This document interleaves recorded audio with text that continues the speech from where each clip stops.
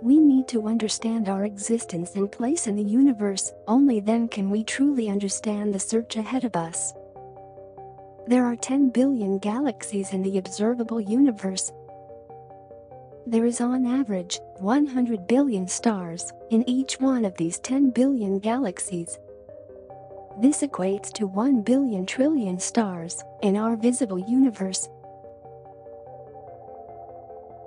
There are 10 times more stars in the night sky than grains of sand in the world's deserts and beaches. The vast majority of stars in our Milky Way galaxy alone host planets, many of which may be capable of supporting life as we know it. The number of planets capable of supporting life is so vast, the numbers are beyond the capability of the human mind to comprehend. The distances between the stars are of such a vast magnitude we measure them in light years. Can a human comprehend the distances between the stars? Is it possible to travel between them? Light speed travels at 300,000 kilometers per second, or 186,000 miles per second. The speed of light will travel around the world 7.5 times in a single second. Proxima Centauri is our closest star, second to our own sun. It is 4.22 light-years away from us. This means to get there in 4.22 years, we would need to be traveling at a speed which is the same as orbiting the Earth 7 times in a single second. The human race's only means of escaping our planet's gravity is still rockets. Once free from Earth's gravity, we can use ion drives to increase our speeds. Solar sails, laser propulsion, and plasma drives are possibilities to traverse local space, but currently these are all unproven technologies. The fastest outward-bound spacecraft, Voyager 1, has covered 1/600th of a light-year in 30 years and is currently moving at 1/18,000th the speed of light. At this rate, a journey to Proxima Centauri would take 80,000 years. So is interstellar travel ever going to be possible? The pale blue dot. This is the furthest photo ever taken of our planet. The Earth is just a pixel in the beam of orange, scattered light. All our history, the existence of everything we know and love, on that single pixel of insignificant light, lost in infinite space. The Pale Blue Dot speech by Carl Sagan puts our existence into spectacular clarity. The human race is barely entering the infancy of electronic and chemical technology. Technology which has been present for 100 years, at best. Just a single lifespan of a human being.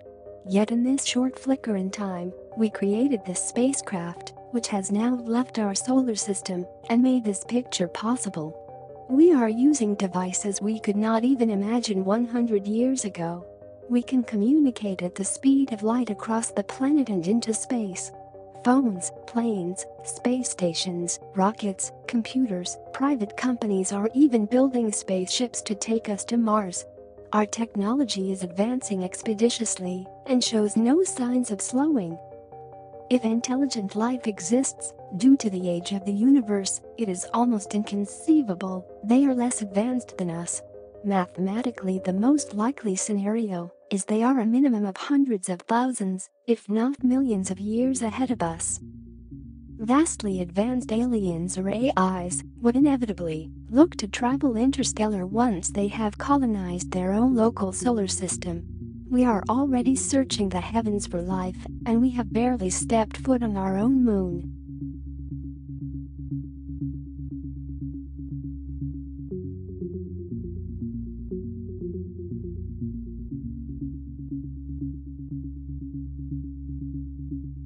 January 1996, the Hubble telescope captured one of its most famous pictures. The picture was supposed to be a showcase of what the telescope can achieve at its maximum power. Hubble was focused on a seemingly black area of space, the size of which was equivalent to looking at the night sky through the eye of a needle at arm's length. The resulting picture contained an astonishing 3,000 galaxies. It was a glimpse so distant that the galaxies in the image were from the early birth of the universe. This picture changed our perspective of the universe. The Hubble is now over 25 years old and continues its mission to this day. In late August 2009, after the Hubble received an upgrade, a more powerful deep-field image was taken. This time over 10,000 galaxies could be seen, some of which dated to just 500 million years after the Big Bang. The James Webb Telescope will launch in 2021. Incredibly, the James Webb is over 100 times more powerful than the Hubble. The total mirror space on the James Webb is 6.5 meters in diameter.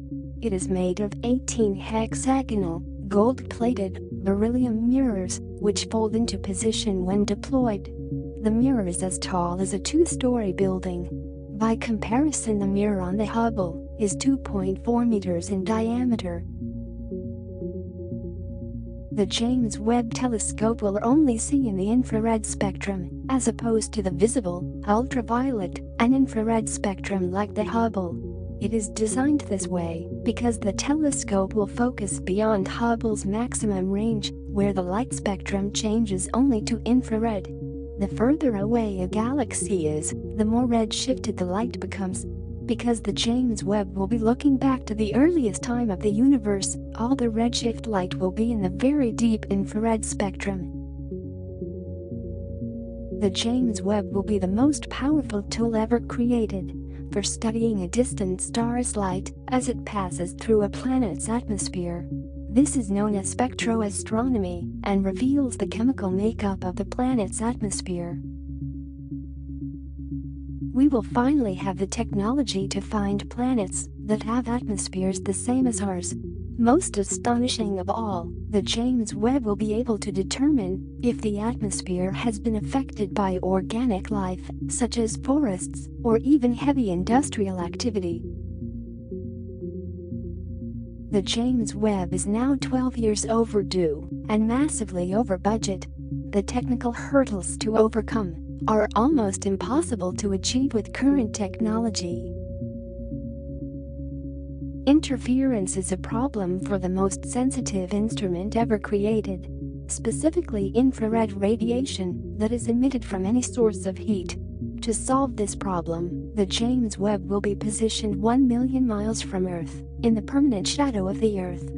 It will orbit a special region of space where the Earth and Sun's gravity cancel each other out. The telescope will continually use thrusters to keep it in a precise location, using the Earth to block heat and radiation from the Sun. The James Webb will also deploy a 4-layer membrane shield with aluminium on one side and silicon on the other. Each layer is thinner than a human hair but unfolds to the size of a tennis court. The James Webb Telescope is designed to fold up and fit inside a rocket. Once the telescope is in position, there are so many parts to unfold, the process will take 14 days to complete. Unlike the Hubble, which required astronauts to repair on more than one occasion, the James Webb will be so far out in space, beyond the orbit of the Moon, that no rescue can be attempted. Everything must work perfectly, first time, there is no room for error. The James Webb will be so powerful, it will see the beginning of the universe, it will see atmospheres of distant planets, it might find proof of life on alien worlds, it will change our understanding of the universe in ways we cannot begin to imagine.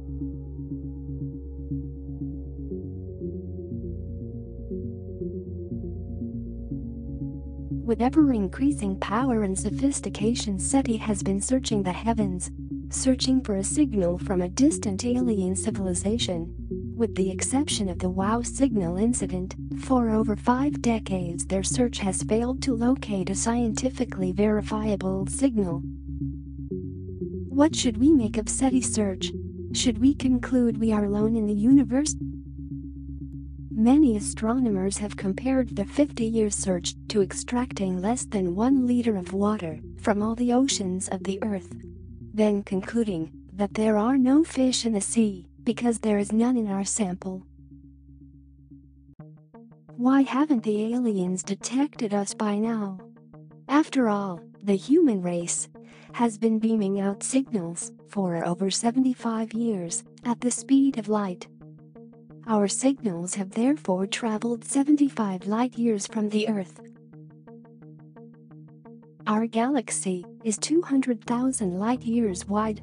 On this image of the Milky Way, a 75 light-year sphere would not even represent a pinprick. Anything beyond our pinprick bubble of signals would have no chance of knowing that we exist at all. Out of the 10 billion galaxies in the observable universe exists our own Milky Way galaxy. There are 100 billion stars in the Milky Way galaxy we call home. The Earth's first broadcast have just passed our nearest 42 stars. If we imagine for a moment that there are aliens near Proxima Centauri, our transmissions after 4.2 light-years in deep space are now so weak and so distorted, it is unlikely they would be able to receive them. It has been calculated to broadcast a signal with any real chance of being detected at a distance of our closest neighbor star Proxima Centauri, the signal would require 110 million watts of energy.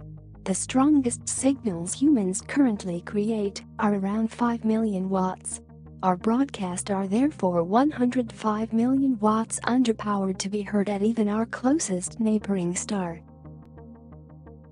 In reality, the only way humans can find an alien civilization across the void using radio is if the aliens were intentionally broadcasting for interstellar purposes using extremely advanced transmitters way beyond anything currently on Earth. We have little ability to transmit a signal in excess of 110 million watts. So for 50 years we have listened and searched. At this stage the human race is doing the only thing it can. Via radio, we are searching the heavens, listening, hoping, waiting. Until recently all SETI could do was randomly search the infinite vastness of space in the hope that the stars it was aiming its telescopes at had planets. That was until the launch of Kepler in 2009. Kepler surveyed a specific region of the Milky Way. Its mission to discover very specific planets, Earth-sized exoplanets in or near the habitable zones of stars. Kepler's mission also made it possible to accurately estimate how many of the billions of stars in the Milky Way have such planets. The results are nothing short of staggering. There are 40 billion of these specific rocky Earth-sized exoplanets located in the habitable zones of their sun-like stars in the Milky Way. For the first time, SETI has not only the proof these planets exist, but the actual coordinates for thousands of these planets located in the perfect habitable zones of their host stars. SETI has begun to explore them for signals. Suddenly the chances of locating something out there has dramatically increased. The Big Ear, the WOW signal, and the hydrogen line. There is a very good chance that we have already received an alien signal from across the galaxy. The Big Ear. To understand the WOW signal, it is essential to understand the radio telescope that received it. The Big Ear radio telescope was located on the grounds of the Ohio State University from 1963 to 1998. The main flat reflector measured 103 meters by 33 meters, the equivalent to a circular dish 53 meters in diameter. The big ear used two reception horns. Each horn received a cone-shaped beam of reception. The twin horns were aimed at slightly different angles. Unlike most modern radio telescopes, the big ear could only adjust its position above the horizon. It was unable to turn. The big ear was in a completely fixed position in this regard. The telescope relied on the Earth's rotation to scan for signals. The big ear was only capable of scanning any point of deep space for 72 seconds because it was moving with the Earth. The big ear had no electronic means to record information. Instead, it printed its results onto dot matrix paper. The big ear was the first survey ever for extraterrestrial radio sources. We have come a long way since the big ear. This is ALMA. It is the world's most powerful observatory for studying the universe. It's designed to spot some of the most distant, ancient galaxies ever seen. The WOW signal. On August 15, 1977, 4 years after the big ear was switched on, the WOW signal was received. No recording of the signal exists. The big ear continually printed results onto reams of dot matrix paper. There were no hard drives or tapes recording information. There was no scientist present when the signal was registered.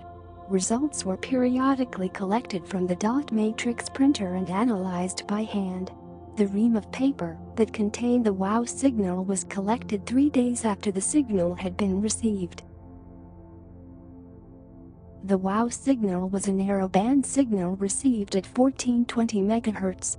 This is important because narrowband signals do not exist in nature. Only complex electronics can create a narrowband signal. The hydrogen line. 1420 is the frequency of the hydrogen line, which remains consistent throughout the galaxy. The most abundant atoms throughout interstellar space are hydrogen atoms. These atoms resonate at 1420 MHz, which also happens to be the quietest part of the radio spectrum. As if this fact was not the most perfect chance of luck in nature for radio astronomy, unbelievably the frequency is also among the best to penetrate large clouds of interstellar cosmic dust. Because of these uncanny coincidences, radio telescopes can detect these atoms easily. This phenomenon provides a spectacular way to observe the structure of the universe. Some of the most detailed Milky Way radio maps have been made because of the hydrogen line. 1420 MHz is considered such a vitally important frequency for radio astronomy that transmitting any signal at this frequency has been internationally prohibited. It is solely reserved for radio astronomy. It has not only been globally reserved for radio astronomy, but also because it has been scientifically accepted that an alien civilization would likely use this number and frequency as a universal communication medium. This conclusion has been reached because the most abundant atoms throughout the galaxy, hydrogen atoms, emit 1420 MHz, while they naturally decay and emit radiation. Scientists have concluded that aliens would likely also use this frequency for scientific purposes and would equally reserve the band for radio astronomy as we have. By reserving this band from any other background transmissions should provide a clear path of communication across the galaxy.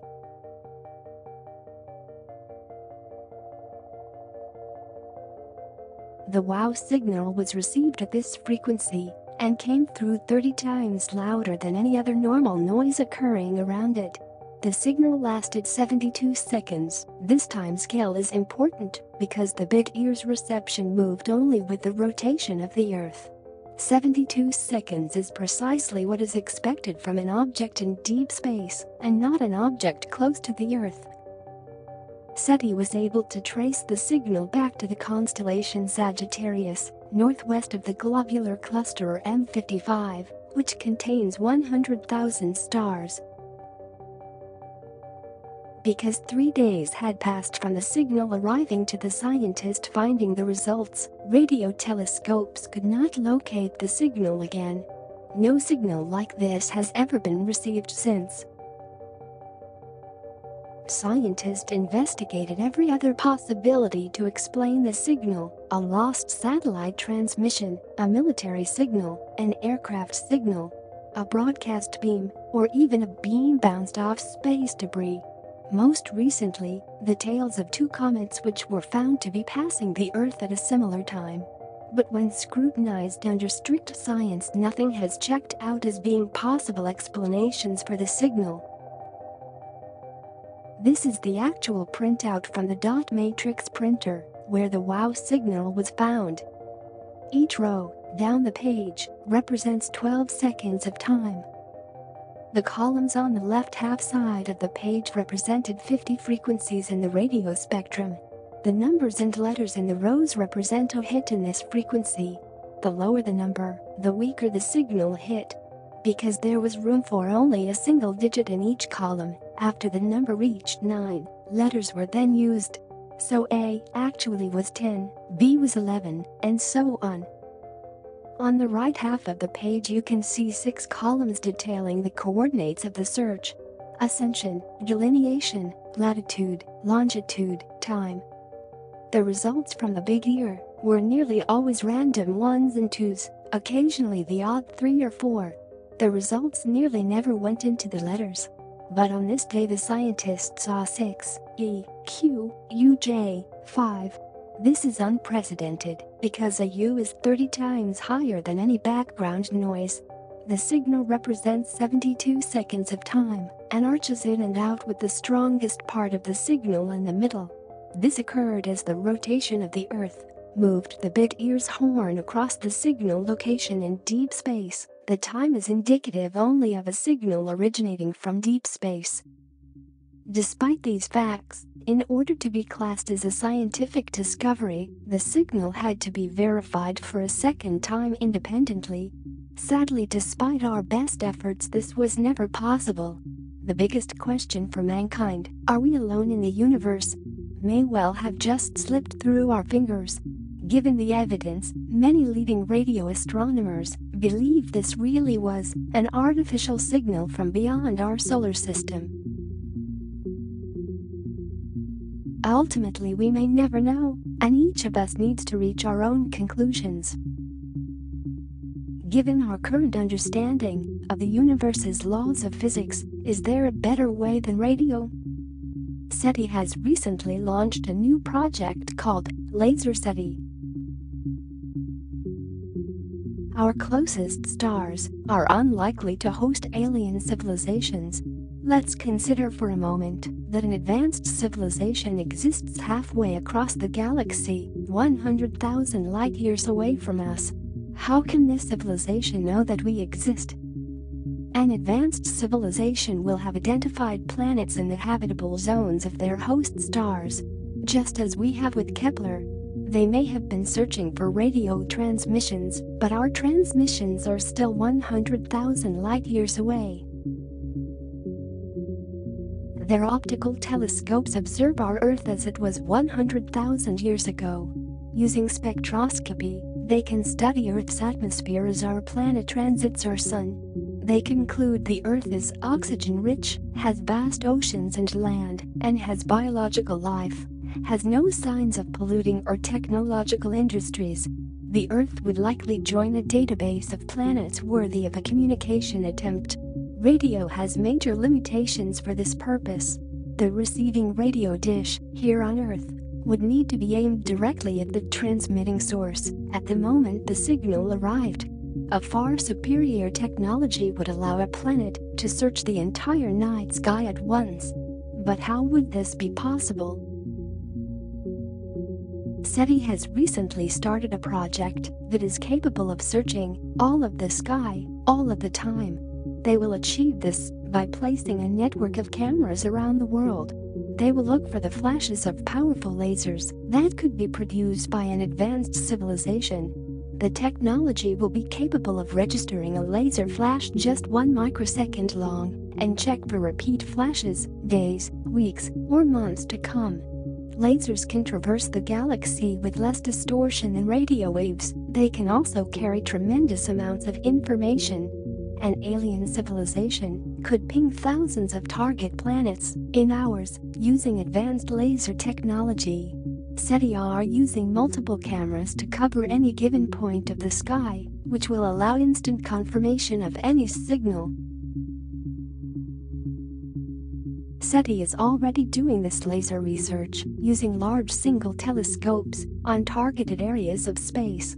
However, using existing technology and astronomy-grade equipment, the vast global network of low-cost laser telescopes will be a game-changer, covering the entire sky rather than individual pinpoints.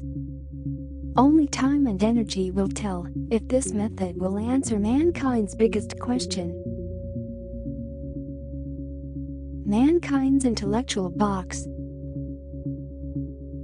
We are using our current knowledge of science and physics to our best ability in order to undertake this search.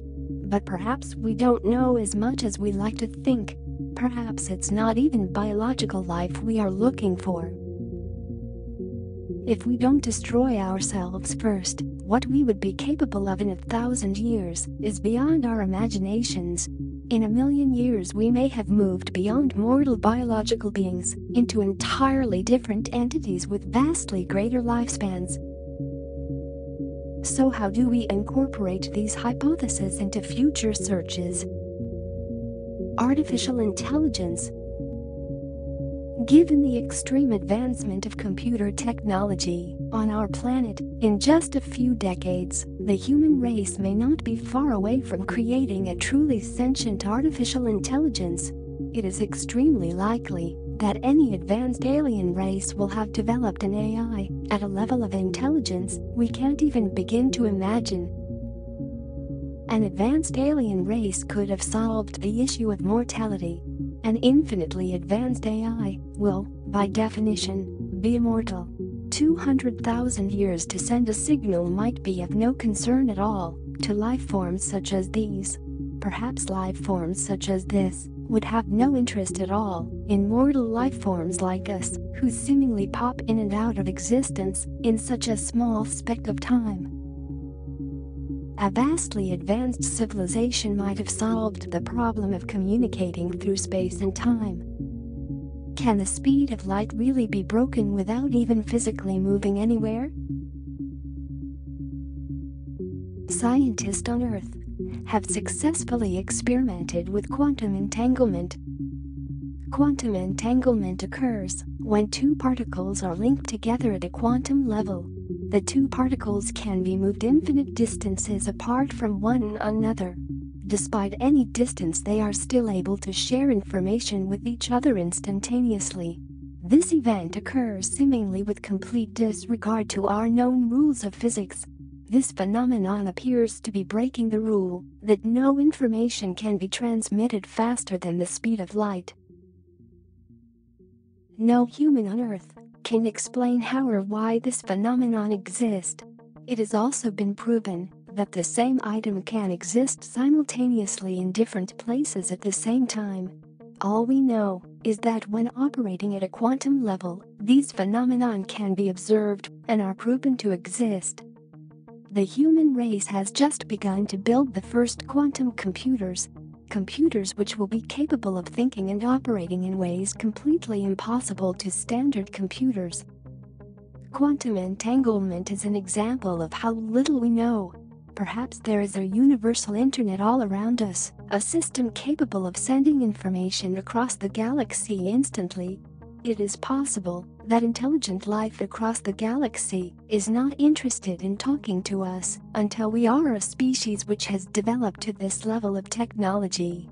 Why would they wait 200,000 years to attempt communicating when they know in far less time we will develop enough to tap into their instant communication techniques? It is likely that all of our current ideas about traveling or sending information across the galaxy might be stuck inside a very small box, a box consisting of, as yet, limited knowledge of the universe. What the future holds is only limited by our own imaginations and knowledge. If we keep finding ways to knock on the universe's door, we might find the right trick and suddenly have thousands of civilizations saying, "Welcome to the club." We may, on the other hand, find we are totally unique in the galaxy. We might realize how precious and rare we are and begin to look after our planet and life. Either will be equally amazing.